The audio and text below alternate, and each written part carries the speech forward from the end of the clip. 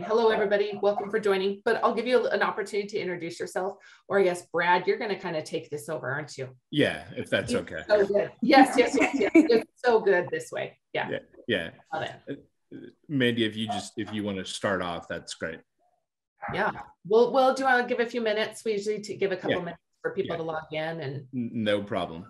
Joanne, if you want to give an intro about what we have going on. I've been out of the country, everybody. I got an opportunity to go to Costa Rica and present at an event and meet some awesome connections. Lots of opportunity there. Lots of, I got to meet like big co-ops and cattle farmers and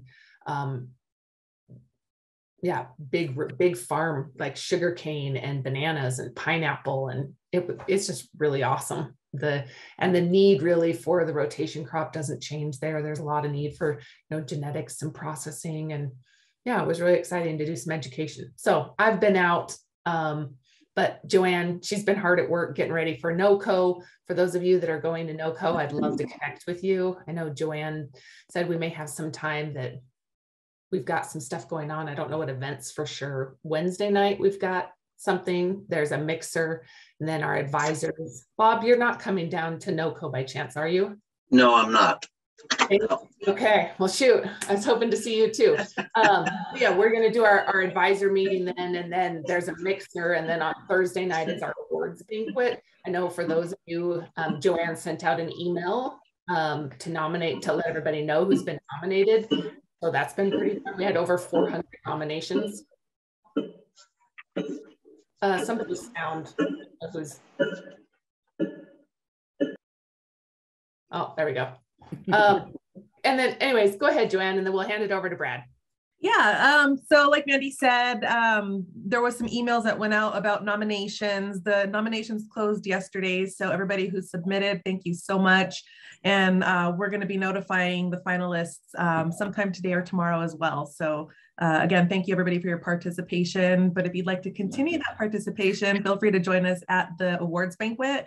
If you'll be at NOCO, like Mandy said, that will be on the 24th, which is Thursday night. It'll be a great sit-down dinner, 3-course meal with drinks and lots of good company, and get to honor those in the industry that were recognized by their peers. So we're looking forward to that dinner. And if you're going to be at NOCO, make sure to stop at our booth number 602. We're going to have lots of cool stuff. If you're a member, definitely stop by. If you want to talk about membership or possibly join, stop by for sure too. We got a lot of stuff that we're going to be talking about and have available. So make sure you stop by and say hi. And like I always mention, if you want to talk about membership on a Zoom call, or if you want to just connect, if you are a member and talk about benefits, you can email me or schedule with my Calendly, and I would be happy to meet with you. And stop by our booth for a chance to enter to win a tiny home. Yes. So we're doing a game. You pull so many cards, and if you pull GHA or Hemp, spell Hemp, then you win a tiny home. And so that'll be fun too. Anyways, I'm excited about this, Brad. Brad and I were just saying today's a small group. There's a North Carolina Hemp Expo going on, and they got incredible turnout. And so I'm really excited about that for them. And so unfortunately we had this planned, and it's planned every month. I like it though, because they are reshared and being viewed. And so that works out really well, but we've got a great guest. Brad does a great job on these, and we are hosting them every Wednesday. And so, yes, Brad, here we are again. Thank you, Mandy. Yeah. First of all, I want a tiny home. How do I do that? I need to register from afar. Wow. A tiny home. Yeah. That's really cool. And it's been fun putting it together, because we've gotten a bunch of, like, somebody that builds tiny homes regularly and has a number of orders ready. We've been able to connect them with builders that are now, or not builders, but suppliers of like the floor, the insulation, the building materials. Right. Well, I'm not sure who would live in the tiny home, either myself, or I might make my 2 dogs, who won't shut up this morning, live in the tiny house.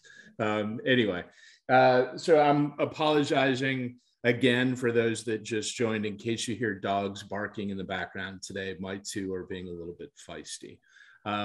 Anyway, Mandy, thank you for letting us come on and do this. I do feel like we've got a great session today. And so I kind of want to get directly into it. So again, my name is Brad Roth. I am with Cannabis News Hub. And we are, in fact, partners with the Global Hemp Association. We are an industry resource, and we deliver information, research, news, and data to help people keep up with everything that's happening in this industry. We partner with GHA, and we help in a variety of ways. This is one of the things that we do. We have this monthly seminar where we bring in folks who are industry experts in a variety of things, and they'll talk about their knowledge and how they can possibly answer questions and be of assistance to members of GHA. Really quickly, what is Cannabis News Hub? I won't spend too long on this. We take information and we aggregate it on a database. It's about news coverage, information, research, and data. It helps people in the industry stay on top of things, whether it's trends, events, people driving the change and the innovation across the industry. It's also very customizable. So you don't have to read 10,000 articles a day, ultimately to keep in touch with what's happening. You actually can create alerts on subject areas that matter to you, and then the system will actually email you information as you need it. One of the things that we hear from people all the time is that, it's tough to keep up with everything. There's too many emails to read. There's too many blogs to read. I can't keep track of it all. There's too much information, too many sources, which ones ultimately are legitimate, so forth and so on. And really what we do on the right-hand side is it's comprehensive, it's aggregated. I think most people have figured out that really the strength of what we do is it's hyper-local information to very broad global information. We can get down into the county seats of your areas and regions and bring that kind of information to bear. With that being said, let's get to the good stuff. And this is the good stuff. I'm very pleased to introduce everyone today to Juliana Whitney. Juliana is the CEO and founder of a company called Can Strategy. She has specialized in new venture creation and development and has been focused on the cannabis industry for a while. And I think she's going to kind of walk through a variety of things for us today. One thing I do want to mention, you all were terrific at this in our last session that we did. If you go ahead and just put questions in the chat, I will monitor the chat and we'll come back to it at various points in Juliana's presentation and conversation. Please don't hesitate to do that. But again, I'm not going to read these bullet points per se. I'm going to let Juliana introduce herself. But coming to us from Las Vegas today is Juliana. And again, Juliana, thank you very much for doing this. And if you don't mind, maybe taking a moment or two to give us a little bit of your background, and then we'll jump into the slide. Hi, thank you so much for having me. I'm Juliana Whitney with Can Strategy and have been doing cannabis business strategy consulting for 6 or 7 years now. Essentially, consulting is a term that so many people use, and it means so many different things with every individual or every company you work with. So with Can Strategy, it's always based around, finding our clients' goals, finding someone's goals, and then figuring out the pieces to put together to get there. If it's winning licenses or, launching a company, scaling a company, whatever that may be. It's my favorite thing because I went to business school specifically for new venture development. I thrive on this all the, hemp, cannabis, all these brand new businesses and figuring out how to help people win. And so it's just my jam, Awesome. And awesome.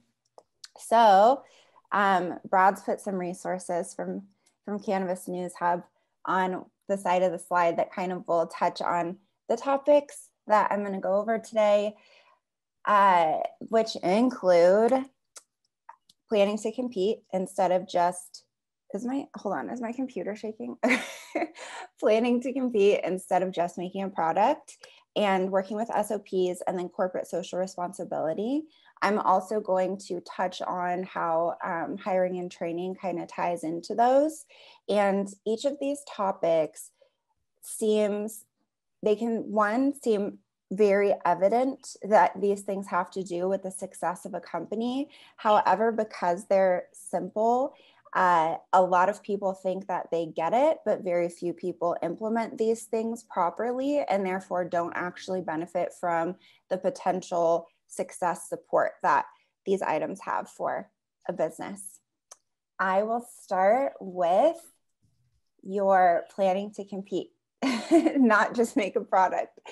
So as I've worked with companies over the past few years, there's consistently a few similarities in either mistakes that are made or misconceptions that people have. And one of those is that being in such a cool space, let's say hemp, CBD, like all this opportunity, everyone's very into it right now. Canvas has that similar vibe, that companies will start and think that, okay, I'm going to make this product that people really want, and so it will just sell itself. And that's not true. And it causes a lot of issues because if you just see your product sitting in your inventory, you can't sell it. It becomes like such a hustle. And ultimately, if that continues, then the business will not survive, which is an unfortunate event, which means actually planning to compete and understanding that, yes, this may be a product that people want, but you still have to sell the product to them. You still have to network.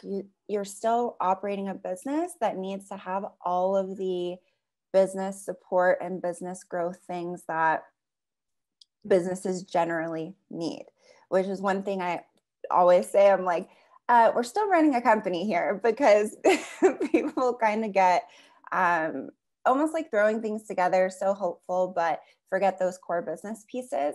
So planning to compete, what does that look like? One, obviously, you get a great product. You're great at your process. You come up with a great product. But if you have gold sitting in a room and no one knows it's there, it doesn't matter that you have gold. So you have to get it to the world.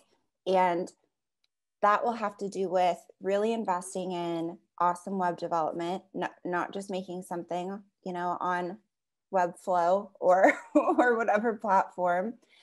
Really focus on the user experience for your website and pay attention. Make sure your designer knows a lot about bounce rates and things like that. How do you get a customer to stick? And so this is if you have a consumer facing product. Then your branding, don't just develop a brand in Canva or, on Fiverr. Put some real thought into who your target is, what you want the whole thing to look like, your packaging, everything. Make it intentional, just like if you go to Whole Foods and they each have their products. It is very simple and it makes a lot of sense, but the intentionality behind it is frequently missing.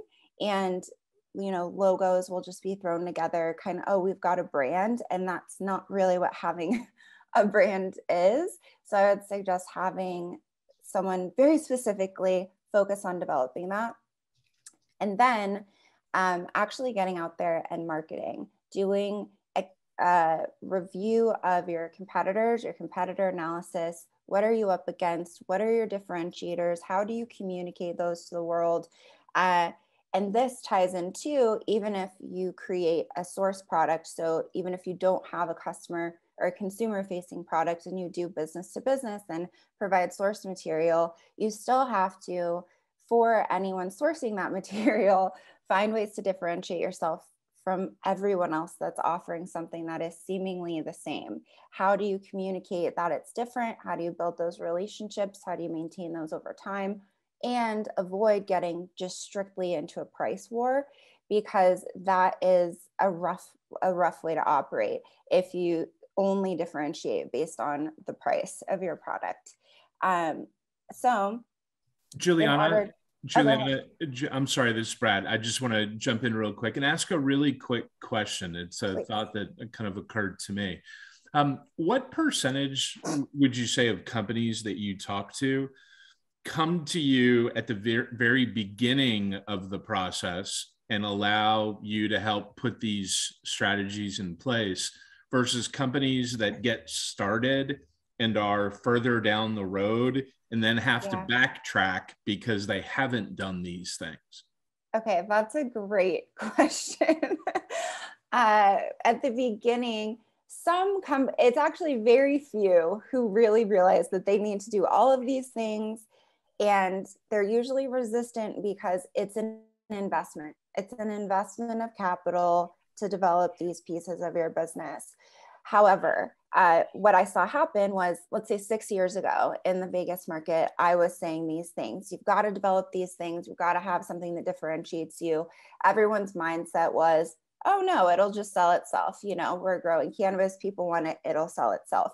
Cut to 6 years later, and everyone is struggling to sell their products. Any cultivator I run into, any processor I run into, the most stressed individuals I've ever met, because they are just like dying to sell this product and they can't do it because they did not develop true brands with true brand identities, really market. The consumer does not know who they are. They don't know why to buy your product over another one.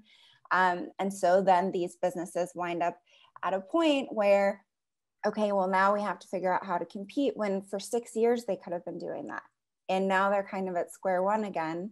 And it's a lot harder to develop those things when you're already in the middle of operating, and to kind of backtrack. Absolutely. And the other immediate question that pops up to me that I'm sure people will ask about, maybe I'll save them the trouble, is there much of a difference ultimately between consumer facing companies and the things that they need to do to prepare their brand and essentially plan to compete versus a business to business oriented company? Or are those processes still very similar? They're similar, but there is a difference, because the consumer facing products really have to have a very specific brand voice and be highly focused on your core consumer and what their personality is, what the model of that human being is, and who you're speaking to. Consistently speak to them. So how do I consistently reach these people, keep them engaged, all of that stuff. Whereas when you're a business to business, let's say providing source material, you have to build those relationships. You need somewhat of a brand. It's more about your reputation generally as a company, and your people's willingness to work with you is more based on, okay, how easy is it to work with this company? Do they, are their timelines done well? That kind of thing, and building that reputation. But let's say like social media and advertising, you don't have to focus on as much.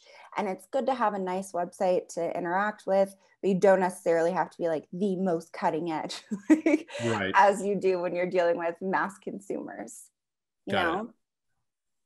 Yeah. And do you have any other questions? No, I'm good. Sorry, okay. I distracted you. I thought that would be a good thing to cover initially, but thank you. Yes, definitely. So basically just creating a strategy. Like Brad said, there's a difference. If you start from the very beginning, then you have so much more creative freedom, and you're starting from scratch with it. You can be very intentional, put it together, and then you move forward mindfully with your company, and you're really free to grow and build and scale from that point. And your branding, your website, all of that stuff is always in development, but you'll simply be tweaking it, versus if you don't pay attention to that stuff, years later you realize, I can't sell these things. how do I sell these things? How do I compete? And then you try to develop them, and then you try to market them. That's a much heavier lift. And I promise you would be feeling like, man, I just wish I did this at the beginning. The upfront investment won't seem like it was all that much at that point. Yeah, so that's basically your planning to compete, not just to make a product, though obviously making a great product is still very important. And part of that is your standard operating procedures, which I'm really big on because at CAN, we do a lot of competitive licensing, and we do startup operations, which means we have to have their standard operating procedures really on point. And through that, there's a few things I've realized is that with different companies I work with, I will say the word standard operating procedure. They're like, do you have your SOPs? You know, we all throw that word around, and everyone says yes. But the version of SOPs I've seen from every different company, totally different. There's like such a scale. Some will have one page that's basically bullet point steps, and then some are like novels. Here's how you do every single thing in the world. And I'm actually a fan of both. I would recommend having both of those models. One is with your SOPs, having the fully written out, very highly detailed, just novel for, you know, your security, your cultivation, your harvest, your post-harvest, your waste management, all the things. Totally written out, totally state compliant, have all of your state regulations in there. And that is specifically so, yes, you as a business know how you operate, what your standards are. The state knows that you are aware of what all of the rules are. And also, let's say down the road, if you happen to have a goal of being acquired, having documents that are solid like that are really helpful in an acquisition, because it helps the purchaser know that, oh, this business really has all their stuff together, and it makes it easy to buy you, basically. Then the simpler versions, I'm a big fan of, because what I've seen is companies will utilize their large SOPs and attempt to train employees using those large SOPs. And it's not highly effective because it's arduous. It's like trying to put an employee back in school and asking them to read a textbook and fully comprehend what's going on. So breaking the SOPs down into bite sizes and into things that are more digestible gives you a better chance at correctly training your people, and therefore having an operation that actually does follow what your standard operating procedures are, because your employees aren't so confused. Plus they have a very simple resource to go to, rather than feeling like they're having to like go to some giant textbook every time they're not sure what to do. So I'm a big fan of having both of those. And over time, and this is something that requires consistency, and so an investment of time, and it's a reason a lot of people won't do it, but it's definitely worth doing, is let's say once a year, you set aside a week where you make sure that your SOPs are updated, because your processes may have changed, your policies may have changed, regulations may have changed, and you want to make sure those just keep updated pretty simply. So everything's always in order, and you don't have to do things like backtrack or worry if, I don't know, someone wants to review your documentation. You're solid. And that kind of ties into then your hiring and training. And this has to do with your, competing and stuff like that. It is helpful to compete. It's helpful if you have employees who stay with you, and it's helpful if you have employees who really do know what they're doing, which means that in planning to compete, a piece of the process that has been oversimplified, which is a hiring process and a training process, is so key to the development of your business. Nothing can hold you back quite like a high turnover rate. You will constantly have employees that are brand new and being trained. Your systems get slowed down, processes get slowed down.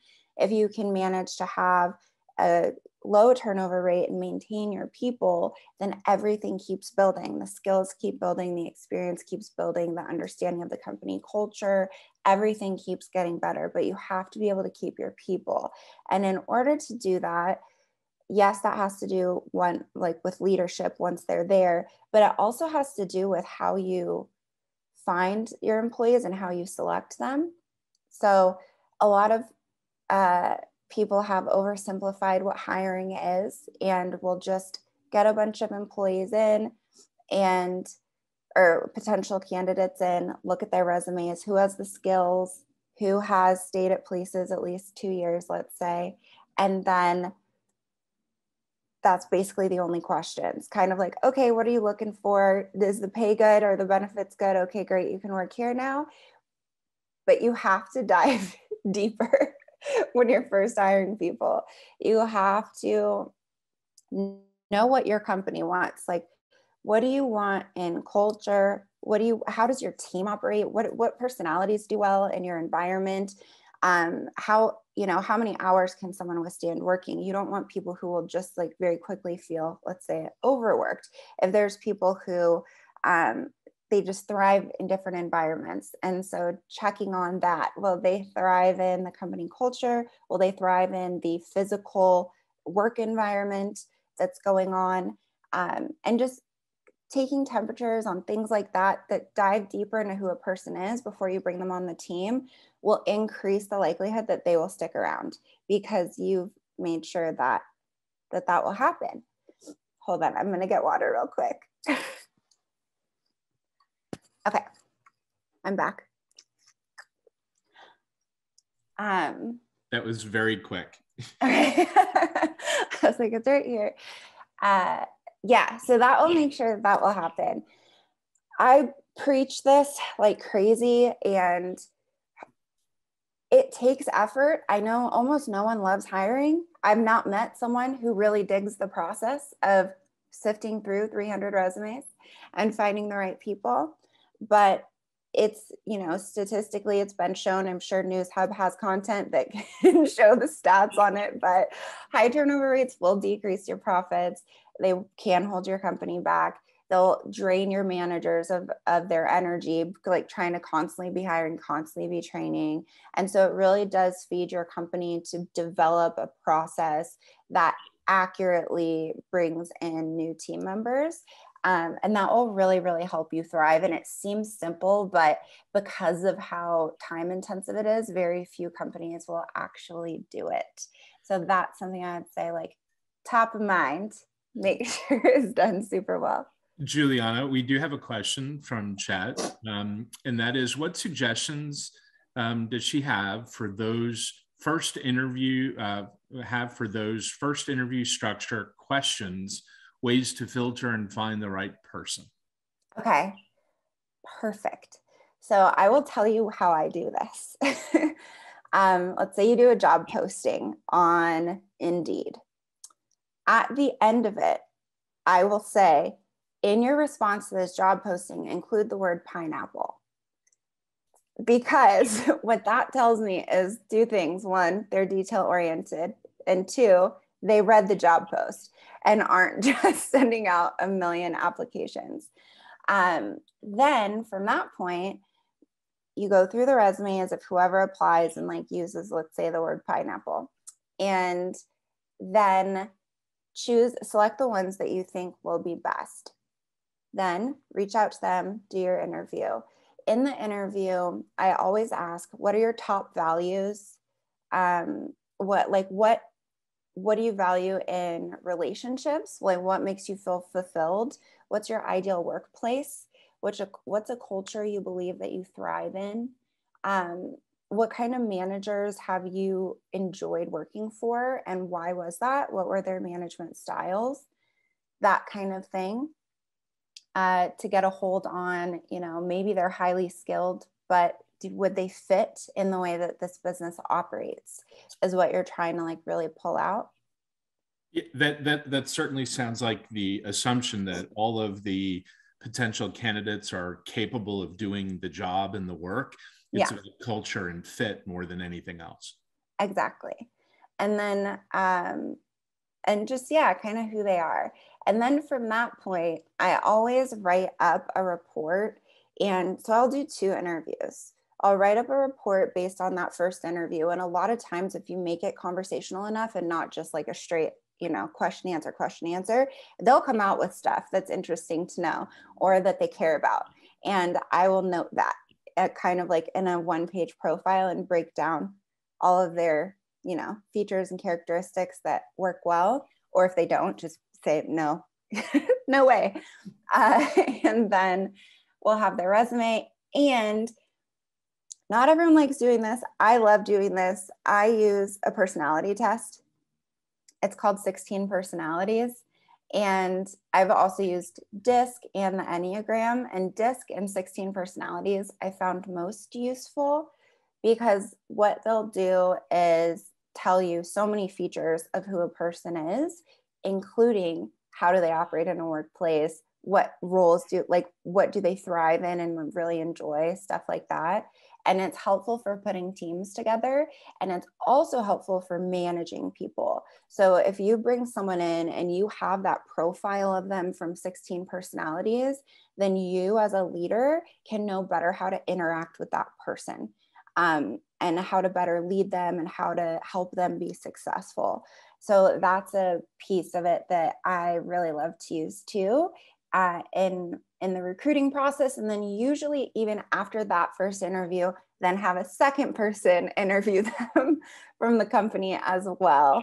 And then together make a choice on who best fits the role. And those are all the pieces, which is why I say it's a little time intensive, but it's worth it to get that information and really curate, who you have on the team. Definitely. Awesome. Thank you. Yeah, of course. And then this sort of ties in, but we're kind of just going sideways over here, is, well, okay, then there's your training, which we went over a little bit with, your SOPs, all the things. But make sure to train your employees and make sure you have someone designated to train them, not just on the job training, not just, hey, you'll pick it up, which seems like, oh yeah, they'll just pick it up. But you don't really know what they're picking up, what they're getting right, if they understand there's a process to a thing. So yes, shadowing is great, but make sure there's a real training program, step by step. Have a checklist. I've always got a checklist. Has this person been trained on this? Who trained them on these things? Have a check-in with them, let's say 2 weeks into their employment, to see if there's anything that they are confused about, that they're not sure how to do, how to approach, whatever it may be, and then help them figure it out from there. But what that will do too, time intensive, yes, but it will give you a competent employee, and a competent employee is usually a happier employee because they don't feel frazzled and they don't feel like they're dumb. They feel like they're contributing, and people like to contribute. And yeah, that's my main training thing. Is there any kind of direct correlation to employees staying longer if they have gone through training? I know it's such a huge cost of hiring. Yeah. I would imagine there have been studies or something done that correlates how well an employee is trained to how long they stay. Absolutely. Yeah. A well-trained employee, one, they feel like you're invested in them. And I don't have the stats for you exactly, but I'm sure NewsHub does. Yeah, absolutely. But I do know that they exist. So one is they feel like a company invested in them. If you train an employee, they feel like you actually cared that you employ them, that you're invested in the fact that they work for you. Two, they will feel more competent in being able to navigate what's going on in the world around them, which is a very simple concept, right? It's a concept that every parent knows. It's how you raise a child, but it's just something humans need. When we're operating in a system, we want to know what part we play and how do we do that part well. And training helps people understand, how do I do this well? How do I perform? How do I make these people I work for happy? Because we also have a need to make people around us, be proud of us. And so training helps them to do that and supports employees in that. And then also just over time, it allows them to grow.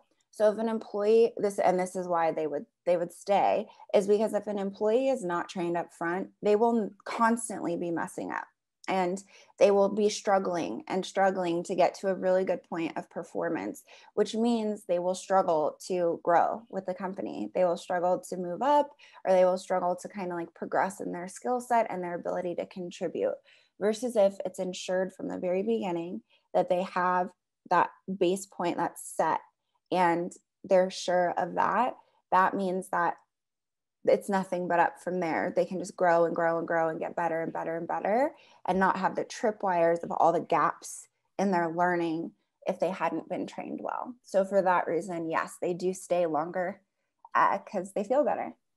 I would also imagine, Juliana, that there is a lot, given the status of the industry, where there's this intense period of growth surrounded by contraction, with more growth and more contraction, and the industry's growing by leaps and bounds, and the future looks very, very bright. I would imagine there's a lot of poaching of employees going on, where one company comes in and hires a whole crew from others, and perhaps training is a way of helping them recognize their value to their original employers. Yes, I have. I want to say I've seen that. And with Can Strategy, we do a lot of recruiting for companies. And so I have seen the companies that are the employees who won't leave. They'll say, no, I'm really happy here. I really like it here. I'm doing well here. I like who I work with. I like who I work for, and I like what I'm doing. And then there are the employees who feel undervalued and are willing to jump ship as soon as possible because they're looking for a place where they like who they work with, who they work for, and what they're doing. Right. So yeah, that does really matter. The training and then the leadership both together, and the team building. Okay, it's like all works together to keep the thing together. Perfect. Yeah. Thank you for elaborating on that. Of course. And then we've got, corporate social responsibility. So this is where we're going a little left, but I told Brad I really care about corporate social responsibility. So we're going to touch on it. And it does help your company it actually helps employees feel better about where they work. And it's more recently in progressing toward helping companies grow because of the mindsets of millennials and the mindsets of Gen Z, who are very, hyped on justice of everything. So corporate social responsibility is, if you haven't heard of it, is essentially a corporation engaging in the community to be an actual contributor rather than just a taker from the community. So to do things like have a philanthropic giving model, do things like have partnered nonprofit organizations that your team fundraises for or your team volunteers for all together, does something to contribute to the community. There's an organization called B Lab, and they'll do a certified B Corp. And there's all these rules for being a certified B Corp that have to do with diversity, benefits, like how you're treating your employees, your nonprofit giving, all of that kind of thing, essentially just being socially responsible. And you'll see it's a B and there's a circle around it, and it's on Ben and Jerry's, it's on, Patagonia, Yogi Tea. There's so many of these benefit corporations, and people don't even realize that's what they are. But the people who do realize that's what they are will buy from them because of it. And that is starting to grow, becoming actual benefit corporation, B Lab certified, or even just having those policies and those practices in your business. And, you don't have to shout it to the world all the time and be like, look what we're doing. We're so cool. We're doing cool, socially responsible things all the time. But let people know. It's good for consumers. Consumers want to know if they're buying from a company that does well. And even if you're doing more business to business work, let's say that the business you're selling to, they make a product and that product is consumer facing, for them to be able to say that the companies where we source our product from, like our source material from, they're good and they're doing good things. Also, we're doing good things. That chain of good matters to the end consumer. And that's just starting to increase over time, just the way the world is now. So people will look for that, and they will also stop buying from companies that are not making an attempt to do good. And my biggest misconception with corporate social responsibility is that it's charity. I pitched a chain of dispensaries that was to get licensed and launched that would be very focused on corporate social responsibility and have a key element to it where they would donate, let's say 5% of net profits to charities, would do the volunteering, would ensure diversity, all of these things, and it would be a core tenet to the business. And one set of investors I spoke with said, it sounds like charity. And I'm not into that. We don't agree on that. That doesn't mean we won't invest, but I'm not into nonprofit business. And so I had to pull the statistics, which I kind of wish I had at this moment, but that show that corporate social responsibility actually increases profits. It increases profits because it increases your employees' satisfaction, their engagement. They're wanting to stay because they feel like they're contributing and like they're part of something that's important and meaningful. It increases profits because consumers will purchase from you because they believe in your business. They would even be willing to pay a little more to buy from you because they believe in the social good that you're doing. So the conception that the CSR planning is just a waste of money or, just money out the door is not true. There's a benefit to it. It's not the reason to do it, but it's a good one. It's a good reason to do it. And Juliana, Scott has been kind enough in the chat to put a link for everybody for more information on B Corp in the chat, which is perfect. Yeah. So thank you, Scott, for doing that. Thank you so much. Yeah. And they actually accept, I saw they have one cannabis company in there. For a while, I kept asking and they weren't really into like the whole world, but they were like, I don't know, but they're really open to it now. So I actually last year, my friend Nikki has this history of doing corporate social responsibility planning for all of the big hotels on the Strip. So we brought her in. So any client who asks for it, at least we have someone who can do it for them. Because it's a whole thing and she is skilled at it. I personally don't know how to actually write those plans. But it's a good thing to have, and it can really build your company culture too, which is good. And then, plays into competing. It's a great competitive edge, especially, I would argue, especially in hemp and cannabis and any other industry that's pretty new, where not a lot of companies are thinking of this kind of competitive edge. They haven't invested in it. They don't even have like the brain space to worry about it, which means if you're among the first, the difference between you and others is huge because you'll be of the few who've actually paid attention and done this. And that in your marketing and your publicity can help you compete because you'll be a true differentiator in an industry. And for that reason is another one that I would say is part of success. Awesome. And Scott just added to the note in the chat. Their certification is kind of pricey, but it's definitely worth it for publicly traded companies. Yes. And he included the link as well. So, we've been talking a little bit about, things that you have found that companies should be doing and should be considering and should be planning and strategizing for. I think everybody sadly likes to see, you know, a terrible car, hopefully nobody gets hurt, but you know, people gawk at car crashes. Maybe that's the way I should say it. Tell us about, maybe without using names, of course, or tell us about some of the horror stories of companies that you have worked with and helped sort of right the ship for companies. I think it's always impressive when talking to a firm like yours in particular, and you and I have had lots of conversations, to hear about some of the things that you've been able to turn around for companies. I think that's a big part of what sometimes people want to hear. Okay, you got it. I can give 2 examples. So one is a dispensary, and which is not the same as, let's say, growing hemp, but the tenets are similar.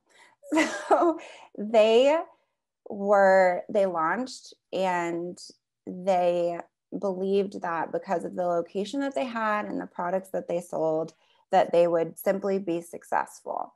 And because of that, they barely trained employees, they barely paid employees, because in their mind, it was an honor to work for them.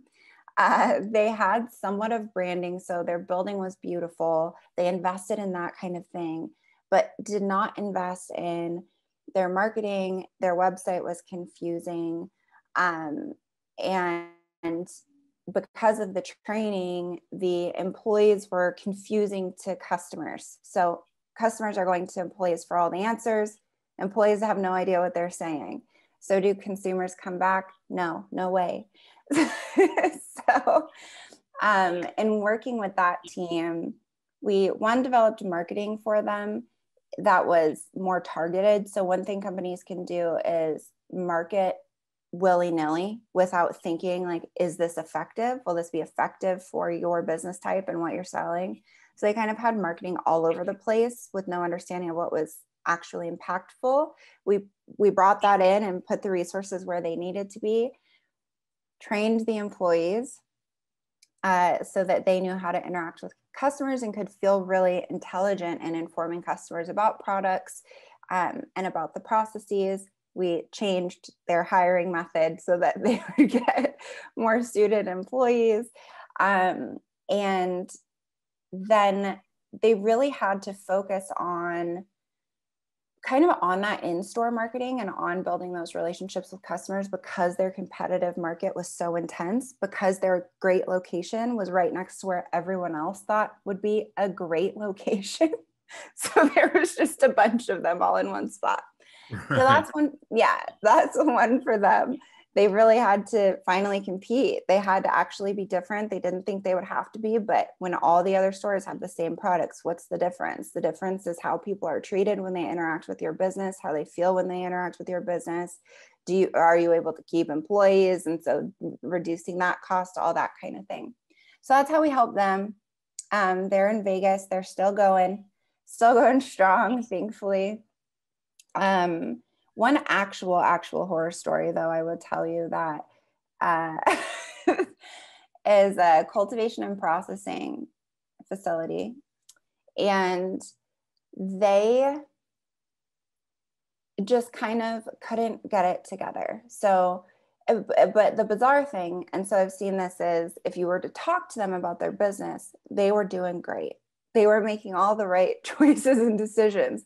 But if you looked at the business, they were falling apart and just didn't want to admit that they had actually developed a logo. Their product actually looked really cool, but their ability to market it, their ability to lead was totally missing.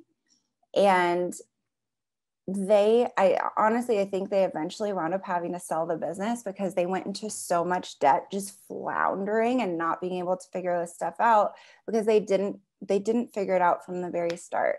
So their SOPs weren't in place. What did that mean? Failed crops, because their team didn't know what to do. So they just had crops failing testing.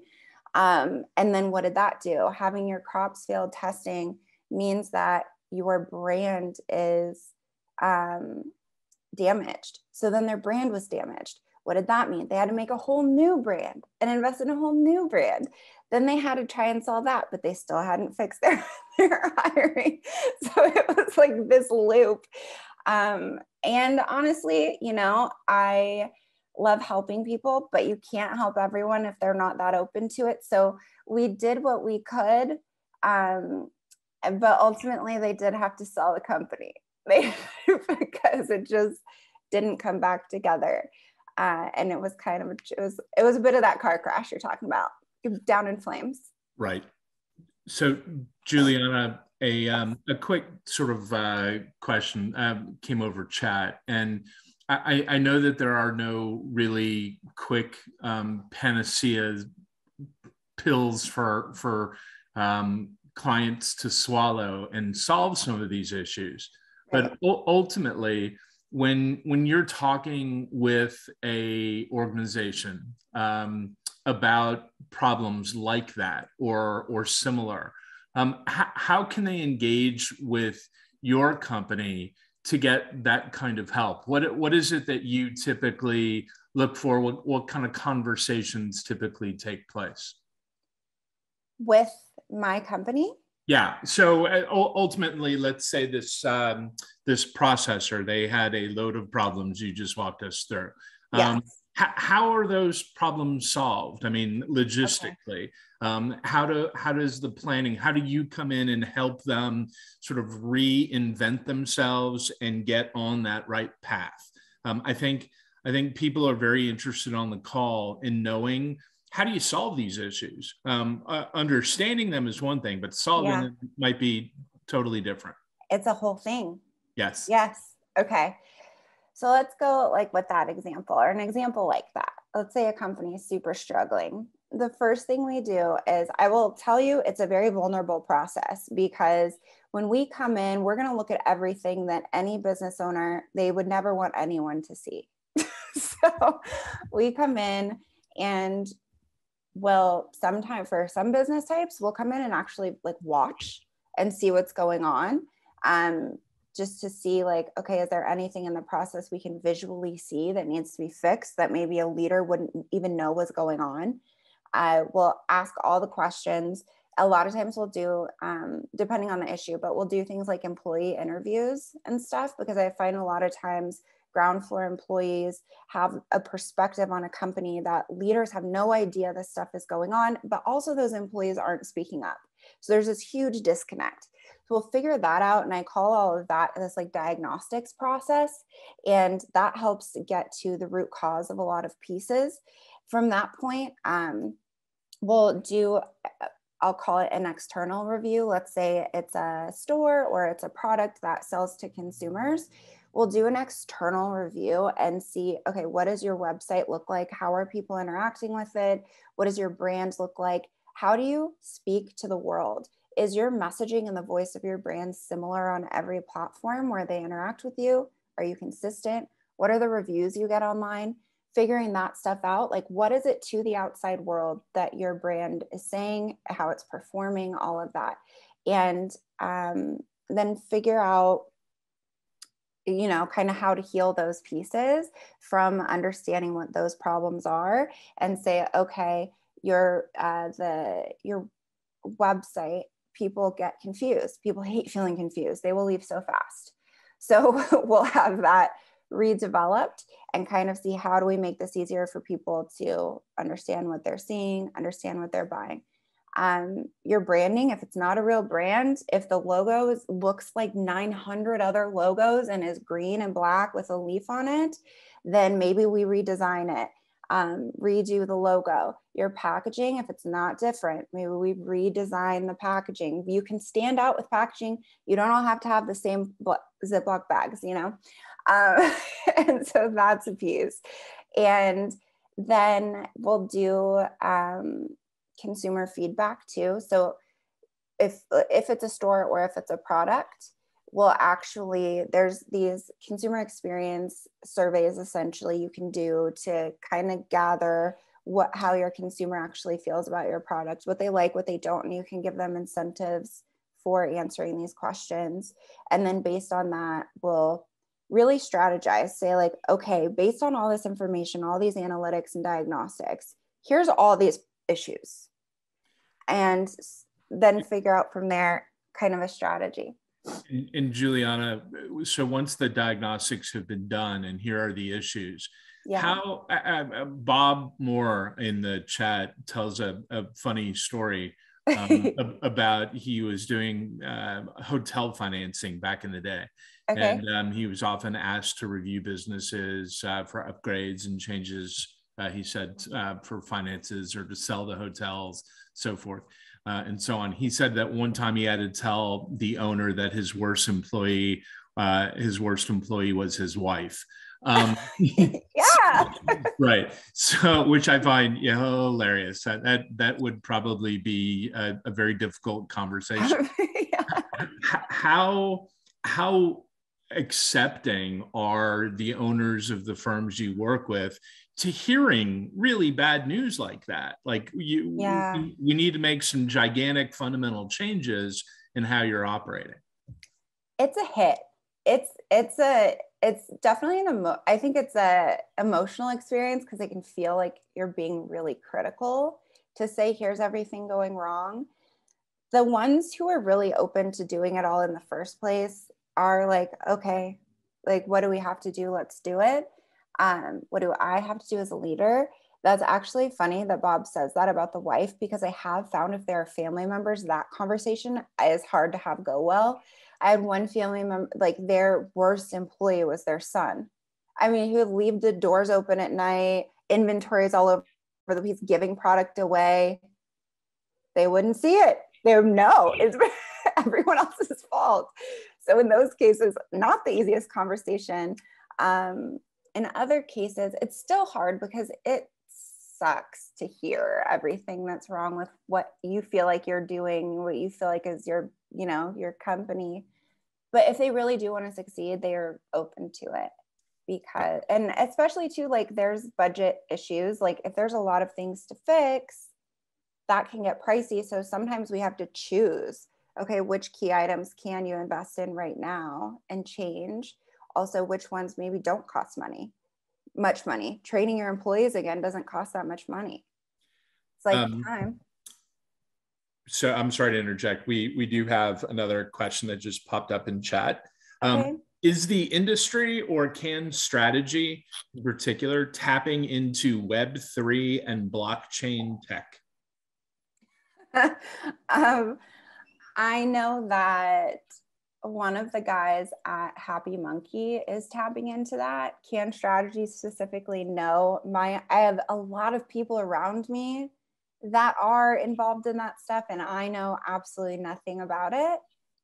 So that's my response on that. But I do see some people in the industry moving that direction a little bit, but not a lot of people. Gardy, is there something specifically that you're looking for? And keep this in mind in a moment. And you know what? It's actually a good time for me to do this. Let me make sure that everybody knows how they can reach both myself and Juliana. If you have direct questions like that, or you want to go into more detail, you're always welcome to email or reach out to me. But if you would like to reach out to Juliana as well, whether it be to ask questions like that, or find out more specifics, or perhaps to even engage with her with your company, here is her information to do so. I will be following up with everybody just to make sure that if any more questions pop up, we get them answered for you. Beautiful. Okay. So I know we're kind of close to the end of our session. I do want to see if there are any other questions that pop up in the chat that we could possibly answer. Let's see. So I think we just got a little note. Thank you, Juliana. Lots of nice comments coming in to me and to the group. Dr. Hall wrote, Gold Standard Partners has decentralized blockchain banking technology and includes a website for you to go to. So if you want to go to the chat, you can see that sign. Some people are starting to use blockchain for smart contracts. Very interesting. Very cool. Yeah. To track the contracts, that makes sense. So I actually have a question for Mandy. I don't, Mandy, if you're still there. Have you had blockchain experts come on and speak to the group? We have. We've done a couple. Okay. I'm wondering where all the blockchain questions are coming from. So I know a few folks in the industry as well. So I thought if maybe it would be a good time to bring somebody else in. I think it would. Well, and it comes up a lot, especially around carbon trading, right? And adding the smart contracts and track and trace. And right. So something that comes up, and it's funny when you get, people that are in traditional banking and traditional agriculture. Yes. To say, wait, like blockchain is actually a solution that we can lean into now. And so it's been an interesting bridge of that gap, being able to talk about it on an agriculture perspective and business perspective at the same time. Well, just like Juliana, I am going to admit my complete naivete. I know nothing really about blockchain at all. And anything that I say, I'm frankly reading off of a website or a cheat sheet somewhere. So I'll admit that up front. I have a question. Yeah, please. As you're consulting, I have a question on what are the main things that you're seeing as business practices of management that are turning employment away or increasing turnover rates? Yeah, speaking on the management side, a lot of people that are on here are business owners. What are we doing that we need to be focusing on or paying attention to? That's a great question. I would say one thing is and I have a feeling none of you do this, but I've seen it in the industry a lot. But acting like the employees are privileged to be there, and acting like in some way like they owe a great gratitude to you as an employer. It's great if they are grateful for being there, but acting like, you're someone's savior and, if not for them, not for you, how would they possibly provide for their family, So that's kind of one thing I've seen a lot that people don't respond well to. Scheduling, having really inconsistent schedules, and then that literally takes people's ability to control their own life out of their hands. If they don't know their timing and they can't plan things ahead of time, that will make people leave a lot. And then just really kind of disconnected management that, doesn't engage, doesn't get to know people. And so people feel really disconnected, and then also just not led in a very good way, and checking in over time. I think a lot of times management will create great relationships up front, but not continue to, check in, invest in those. And they don't just grow on their own. It'll kind of die out. Mm-hmm. But those are some things. The scheduling thing, I would say, is so huge, because when I see that, it's just like that's really hard on employees for sure, because it does take something really important away, which is an ability to control your own time in life, Cool. Okay, well, of course I'm curious, because I'm really passionate about building a team and taking care of it. And it's so much of what you said carries over to our membership and an association and the relationship building. And so yeah. Exactly. I just curious, does anybody else have any questions last minute? Go ahead, Jane. Maybe you're on mute. I missed saying that. You're on mute, Jane.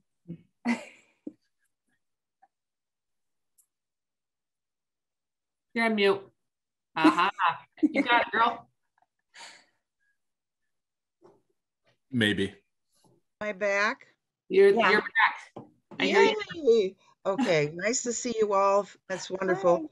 I have a question. I've started 5 companies and I'm about to do a raise. But one thing that I did as a company owner throughout my life, 32 years of doing that, I welcome people. They ended up being part of my family and in every business. I'm still in communication with them. I've been gone since 2009. So what I want to say is, I don't know if I recommend that in an industrial. Mine were different kinds of businesses, and they weren't socially involved. This is industrial. I'm asking that question, I guess, a roundabout way. I do like making people feel like they're a part of the business. I'm starting an industrial plant, and it's a major plant with a 100-foot device that's going to process the plant. So there are technical reasons why somebody should be informed how to operate it and how it runs and how it's supposed to run. But I also want to look at it like, okay, you have this job, and I don't want people to get job burnout. Okay, you're only doing this particular thing. So I thought I would ask, well, what time of day should we start, folks? I talk in we, and I welcome them in to have input. Is that a mistake in a factory or plant position, or am I being too nice? Because I've been accused of being too nice. So that's my question. Is there anything wrong with giving them some input to how it'll work for them? I think it's good to give some input. Things like what time of day do we start? That I believe there should just kind of be a structure in place. So there's a balance between create the boundary and understanding that you know, this business is a business, you're leading this thing, there's a structure to it. Mm-hmm. And then with some other pieces, maybe their input is at least welcome, but also make sure it's understood that while your input is welcome, it may not be taken, but that's, you know, not a personal thing, but you do want to make sure that you're gathering that input. Also, if you do take input, you do have to sometimes be, you know, you don't always have to implement it, but from time to time you do, or else eventually they're going to think you're totally full of it when you ask for input. But yeah, I'm an implementer for the most part. Yeah. I'm doing beyond what's required by law to provide a safe environment. Yeah. And there's different job titles and different job performances required. And I thought about job share, so that you don't have somebody that's 8 hours a day doing the same thing. Maybe they'd move, so everyone actually would understand how to operate that different job thing. So in case someone's sick or we're shorthanded somewhere, everyone would know. And that's how I actually did run my businesses, but not in a factory situation. And I didn't know if that was, I don't like doing the same thing 8 hours a day. I personally don't. Yeah. I've never operated, I've never actually worked in one of those positions, but on a theoretical level, I do know that, what was it? I think it was like Karl Marx or something, but essentially said workers really alienated from their final product. So having people be able to engage in the process along the way, that may actually increase their feeling of involvement in what they're doing. Thank you, Juliana. I've appreciated listening to you. I have been retired, as I said, a while, and I might not have been exposed yet to some of the new ways of dealing with employees, and they matter to me. I'd be spending a lot of my life with them too. And I want it to be a positive experience for everyone. So I visualize that, but I'm a forever optimist. So I love it. Yeah, well. Jane, yes. I want to go to work for you, Jane. Well, Brad, I have consider it. You have a lot to offer. Oh, I love that. Thank you. All right. Thank you. We've had our love fest now. I took down your numbers and your emails, and I will contact you if I need you. I want to remind Mandy, of when I came here one other time, what a resource this was for me. I don't always get to come because I'm working so hard. I have 12 meetings last week, but I think every time I get my text message, Mandy, my heart is pulled. Two people that were here, we went down in little clusters of groups, and they helped me get an auditor. I was looking for 6 months during the pandemic. Many of them gave up that license because things were slowing down and they had to attend school and so on and so forth. So that was a huge deal for me. I was able to move forward, and I will be doing my race sometime in the next month. That's a huge deal for me.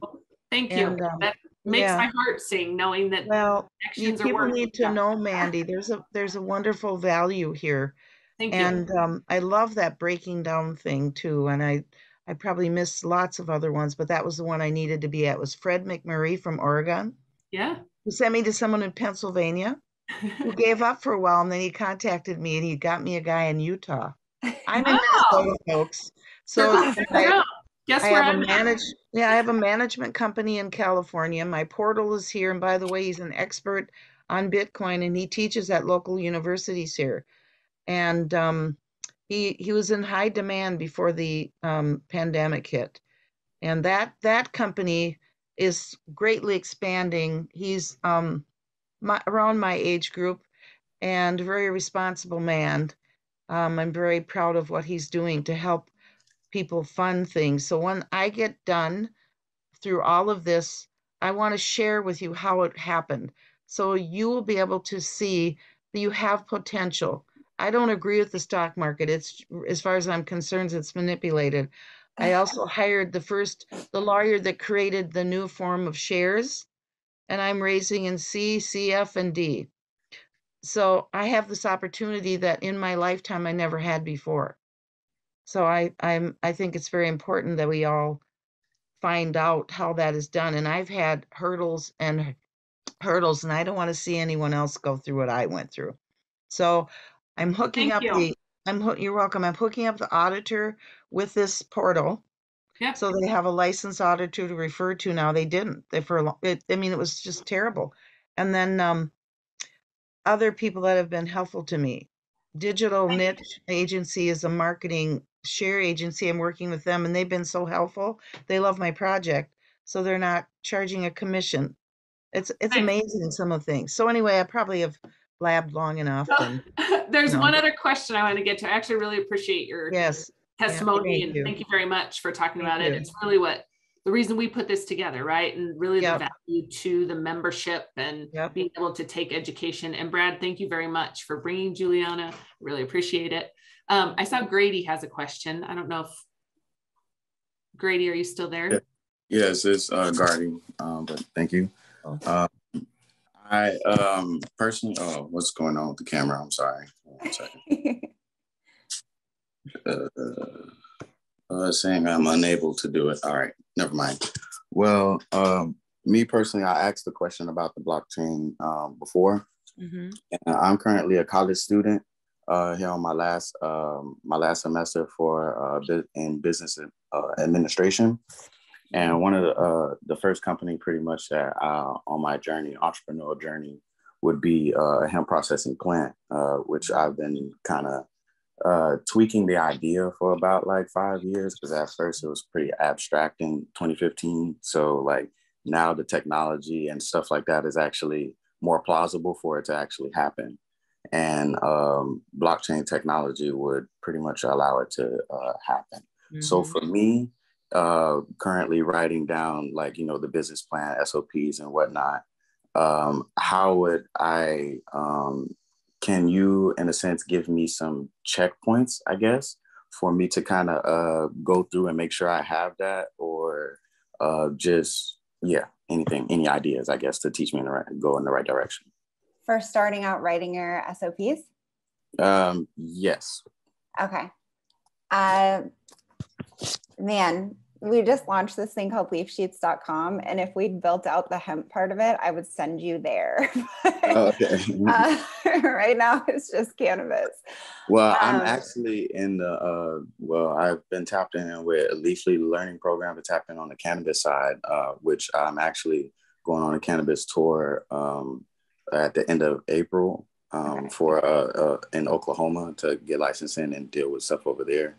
Just really entrance into the just the industry overall, because I live in Florida personally, and it's pretty tough as far as the laws goes over here. So we have to kind of just outsource until it's moves forward a lot more over here. Okay. There's some key things I would say to at least get started with your SOPs. One is go on any state website where they kind of list what your required pieces are, which are usually your security plan and stuff like that. So you know the plans you need to write. Okay. 2, pull the regulations for wherever you're going to operate. Read them, which regulations are not fun to read, but you need to read them. I've already been combing through the hemp cultivation like regular. I already know. Good. And then as you do that, I would say separate out the different pieces of regulations into their topic. So if, you know, into their topic of, oh, this belongs with waste management, this belongs with this SOP, just piece them out. Then you kind of know what, you know, you need to integrate into them.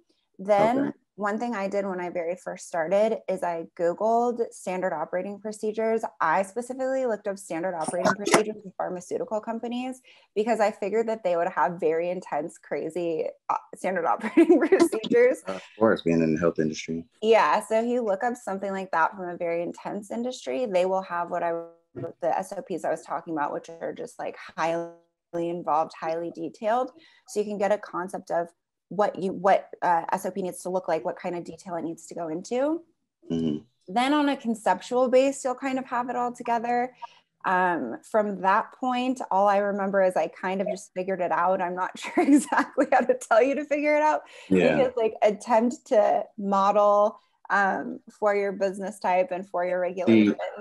Yeah, so for that, right? Well, I've been diving into this Web3 space for like a couple months now. I'm actually registered for Wharton Business School to get the certification over there in fintech.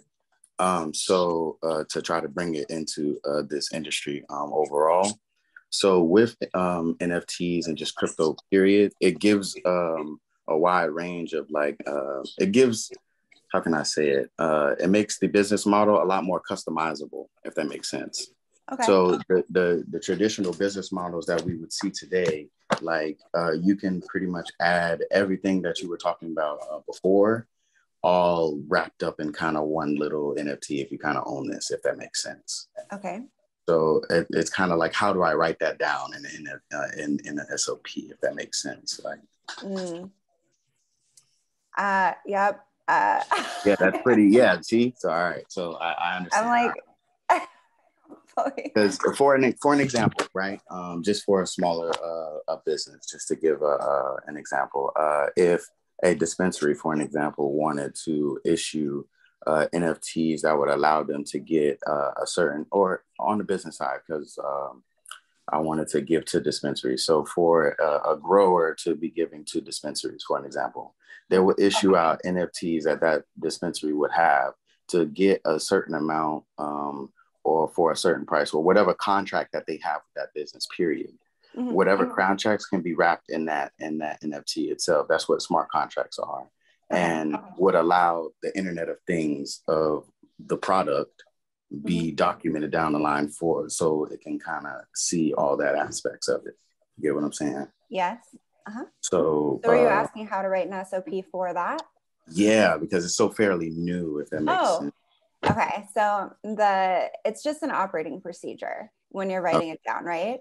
So what you would do is think through literally every single step to making this happen. How is that NFT created? Then what is it used for? Then how does it interact with the, let's say the cultivation and the dispensary? How does the cultivation get it to the dispensary? If it were the dispensary, they would need to write how they receive it from a cultivation. Are there any security measures? Are there any networking things that need to be done? Data security, anything like that? Then you need to write about all of that. What is all of the data security that you'll have in place to make sure this thing is safe? How is it transferred? What are the rules around it? Who can see it? Who can't see it? How do you access it? Write down all of that. So you just really like type out every single step to the thing until it gets to whoever it's going to, and it would be out of your business's hands at that point, because on their end, they'll have an SOP for the rest of it, for the receiving and then the utilization. Okay. All right. Does that make sense? No, it really does. It really does. So, all right. Yeah, that'll be it. Thank you so much. Yeah. Okay. Anything else? And Brad, do you have anything you want to say before we close up?